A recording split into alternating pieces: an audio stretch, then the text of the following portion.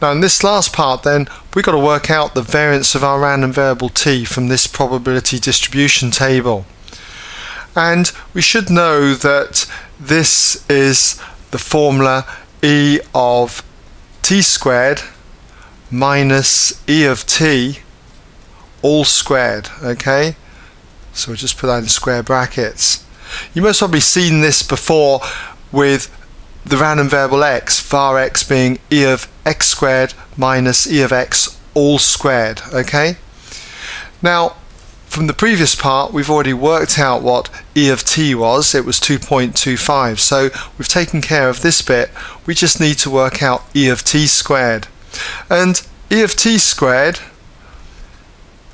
is worked out by doing the sum of all your observed values squared, so t squared, and it's each one of those t squared is multiplied by the probability that t equals that corresponding value of t.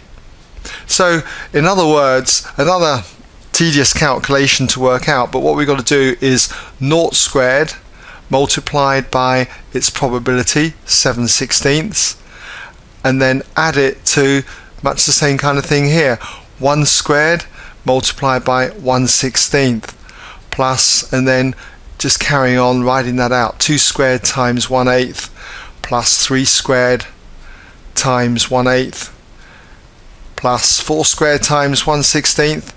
Again, another tedious one to work out, but 6 squared times 1/8.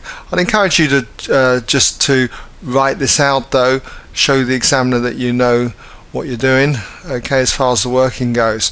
Okay, so you've got that written out. Just work that out on your calculator. You'll find you get 12.25.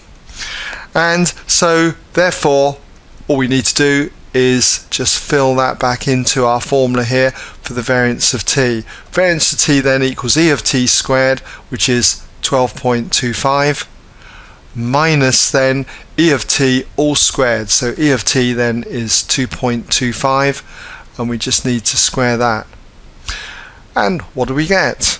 Well, you get 7.1875, and if you had that as a fraction, okay, as an exact fraction, it turns out to be 115/16.